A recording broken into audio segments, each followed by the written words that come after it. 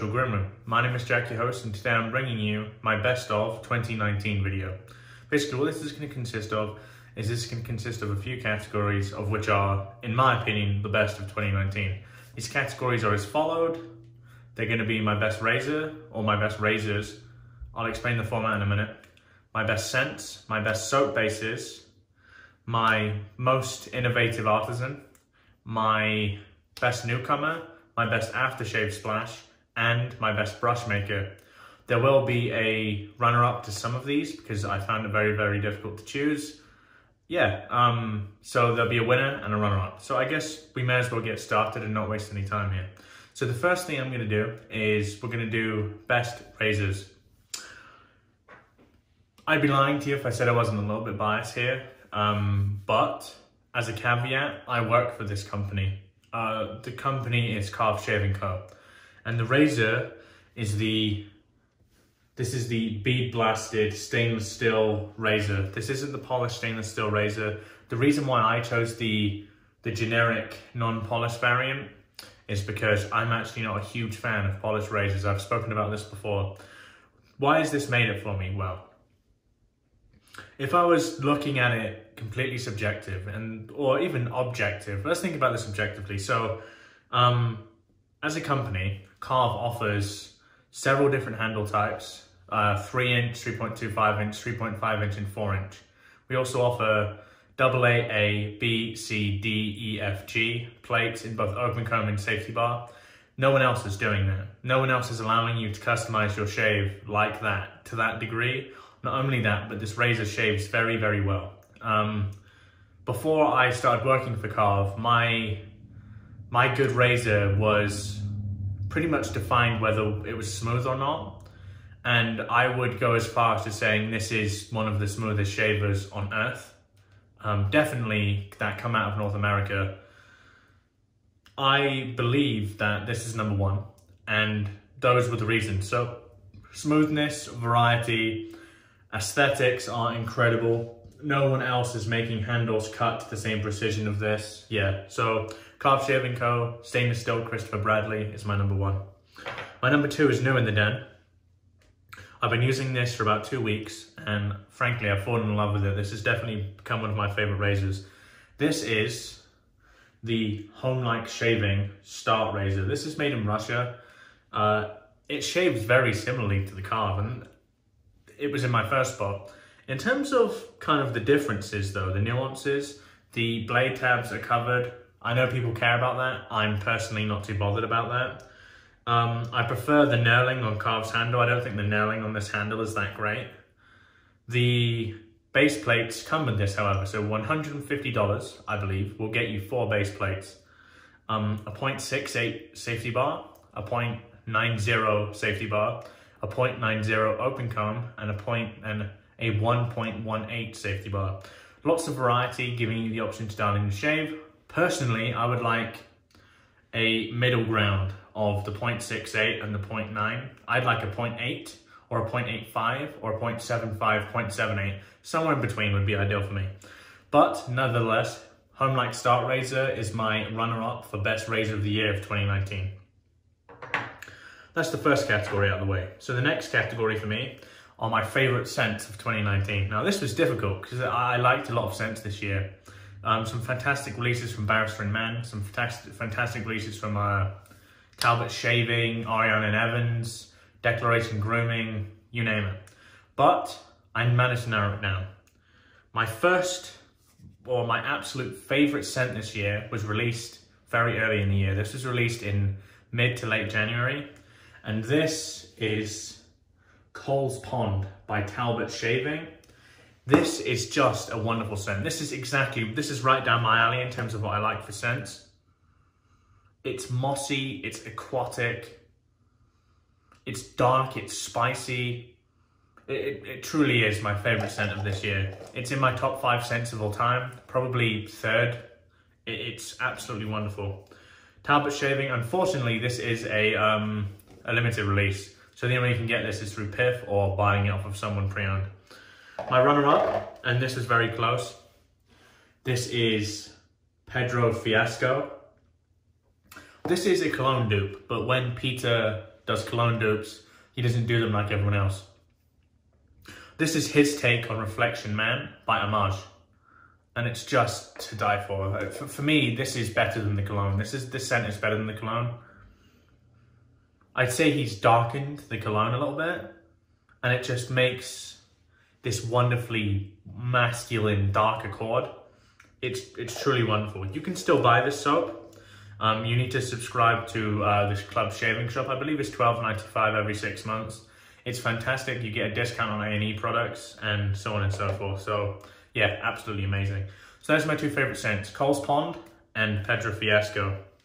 My next category is the new soap base of 2019. Now, I know what you're all thinking, and I probably don't subscribe to that. Maybe, but I don't. My number one soap base of 2019 is going to be Sego by Zingari Man.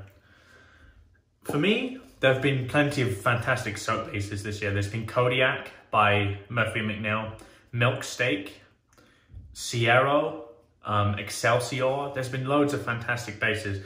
What sets this apart from me is I found a lot of the soap bases, I'd say minus Kodiak and Excelsior, are tricky to work with. What I'm looking for in a soap is I'm looking for a soap that whips up quickly and efficiently. The only, I wouldn't say a downside to this soap base, it can take a lot of water, but it has such a high hydration band that there's quite a lot of room for error. It's a fantastic soap. When you do dial it in and you get to that consistency you're looking for, it is the densest, pretty easily for me, it's the densest lather you get. It's also top 3 slickness, and the post-shave is just absolutely out of this world. Heather has blown away a lot of the competition with her first tallow base, and yeah, I can't really say more. Number one for me, Sego by Zingari Man. Runner up, you guessed it, this is Declaration Milksteak. Why isn't it number one, you ask? Well, the reason why this isn't number one is because, like Icarus, there was something I really didn't like about the characteristics of the Icarus soap base. It was the fact that it has a very narrow hydration band. And what happens, as a shaver, I add lots and lots of water. I add and add and add. I mean, you've seen from my shaving videos, Sego is more suited to the way I shave than Milksteak is. But I will tell you, both of these dialed in, I think Milksteak is marginally better. Not by much, but it's much harder to dial in. And I think all in all, as a complete package, I do prefer Sego. So number one, Sego by Zingari Man. And number two, Milksteak by Declaration Grooming. My next category, however, is Most Innovative Artisan of the Year. And what I mean by innovative, I mean an artisan that's constantly trying to improve their product, trying to create new products, new scents, obsessed with improving. And there's a few that came to mind, and there's a few that I need to consider during the creation of this video. And then it was obvious to me, there is one for me, and I don't know if you guys will agree. Most Innovative Artisan of the Year goes to Ariana and Evams, or the club shaving shop. The reason that is, I think Peter is obsessed with improving his brand, getting his brand out there, creating important kind of next steps for products within wet shaving. Serum is an example of that. This is my favorite travel product by far. I showed you the soap. This soap is updated in his, I call it the 1.1 A&E soap base. It's similar. The ratios have been tweaked a little bit to create a slightly denser lather. That was the notice I made. And he's also released this. This is Face Spackle. This is a shaving cream, and it's the best shaving cream I've ever used, bar none. There's nothing that competes with this in terms of shaving cream for me. The scents are all innovative. He's constantly working on scents, and he's still trying to improve. He's a very hungry artisan. Most Innovative Artisan of the Year, easily for me, goes to Ariana and Evams. Next one is my best newcomer of the year. And for me, this was pretty obvious. There's been, I don't know how many new artisans there's been, but there was one that screamed out to me pretty quick. And based out of Texas, Flower Mound, Texas, I would give this to Murphy and McNeil. He has I mean, he came out the traps with an incredible soap base as it is. Like I had Clan Bata, I had Green Man Fougere.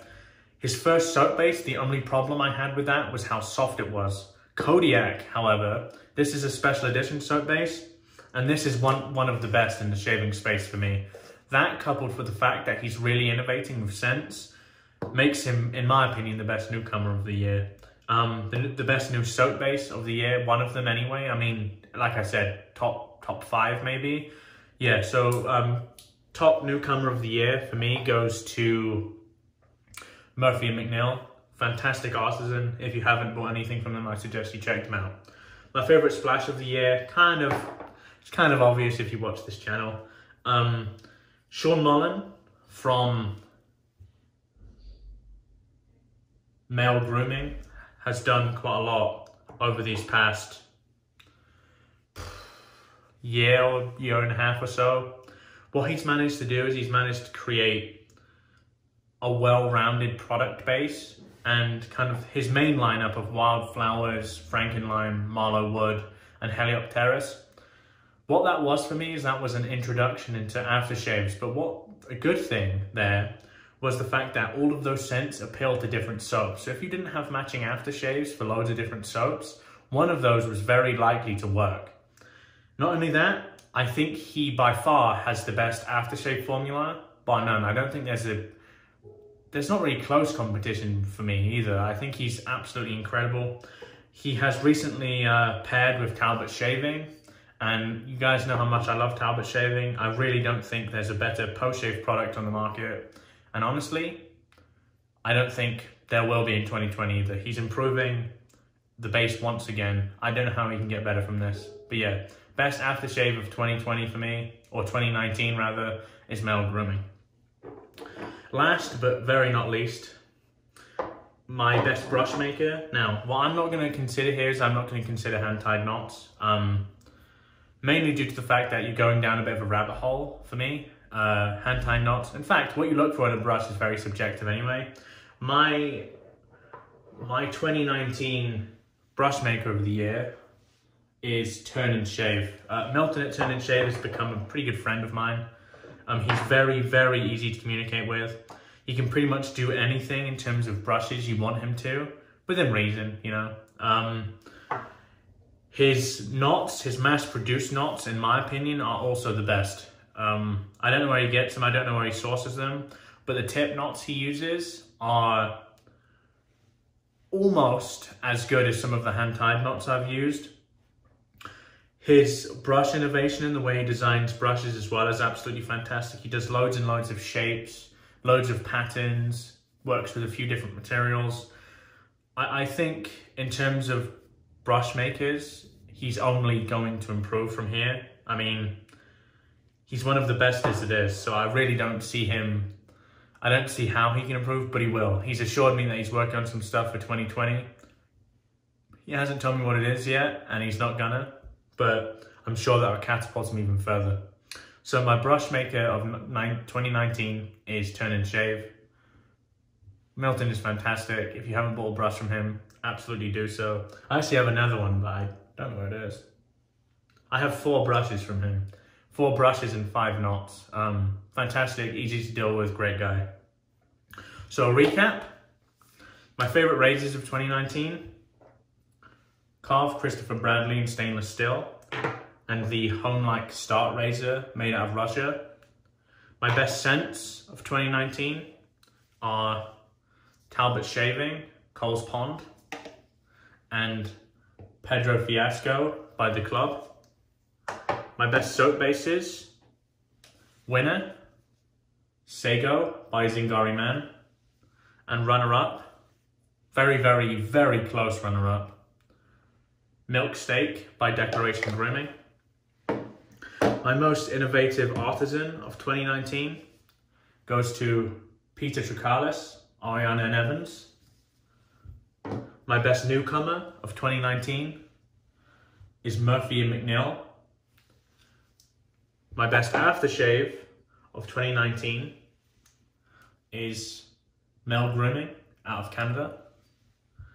And last but not least, my best brush maker of 2019 is turn and shave. We've had a great year. We're gonna have a better year. Speaking from Karve's perspective, we've got a lot planned in 2019, stuff we're really excited about. We're gonna announce quite a few new things in the next few days. Yeah, I hope you guys have had a fantastic year and another year of great shaves ahead. Apart from that, if this is the first video you've watched from mine and like the content, check out some more of my stuff, and if you like that, please consider subscribing. My name is Jack, your host on the Virtual Grooming. Have a wonderful rest of your year, and I'll see you next year. Goodbye for now.